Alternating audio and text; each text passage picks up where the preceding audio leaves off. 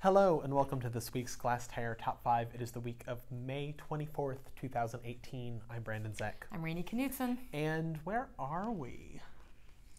We're in a magical Alibaba's Cave of Wonders. We'll get to that. Anyway. We're counting down the top 5 art events in Texas this week. And we're going to start with number 5. At the Stark Museum in Orange, Texas, it's a show of works by Paul Kane. It's called Intrepid Artist and Adventurer. We just saw the show. The Stark Museum, if you don't know, is a wonderful family collection in Orange, which is practically at the Louisiana border on I-10. They have lots of Western art, towels, 20th century modernism. Some really great Native American artworks stuff, and weavings. And 19th century cut glass, amazing. But this show was Paul Kane, Western artist.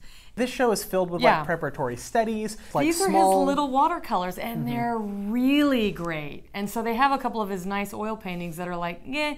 And then it's filled the rest of it with like little oil on paper, little watercolor pieces, studies, and it's landscapes mostly.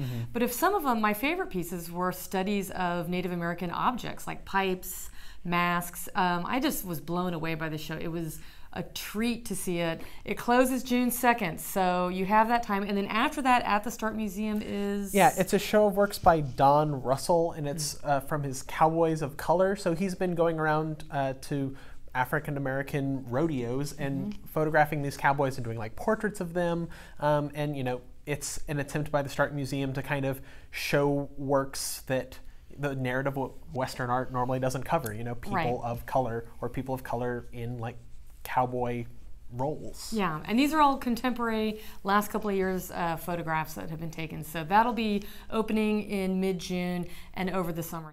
Number 4 is Kamrooz Aram at the Fort Worth Modern. This is a focus show in the long series of focus shows that they've been doing. Aram is an artist who was born in Iran. He lives and works now in New York. And he deals a lot with re-examining the narrative of non-Western art and Western art. His works, a lot of them are paintings. They're using like patterns from Persian carpets and, you know, symbolism from the Middle East in abstract paintings. And then, you know, it's kind of that question, is it really abstract if it's a pattern that alludes to something? It's very, you know, dealing with issues that are in art, but the works look really great, and it kind of has installation elements and, you know, other elements besides just painting. Number 3 this week is a show by Ashley Thomas in Austin. It's at Las Cruxes. It's a show called House and Universe. Is it Las Cruxes? Las Cruxes. Not Las Cruces. Cruxes. Okay. There's an X. X. So Las Cruxes is a little store in East Austin.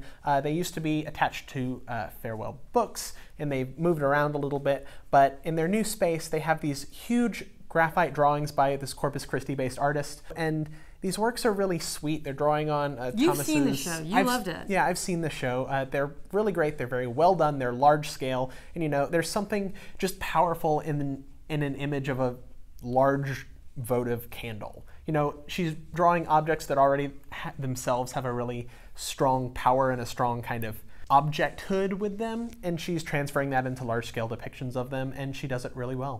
Which leads us now to number 2 on this week's list. Oh my gosh, it's Tony Sonnenberg, the artist of this installation we're standing in. Hi, Tony. How's it going? I just was hanging out here, you know. It's so good as to one see does. you. So you are tearing things up. I hear you're leaving Houston. I'm leaving Houston, you guys, but not Texas. But all right, so if you had to pick 4 cities to live in the next 6 to 8 months, what would they be?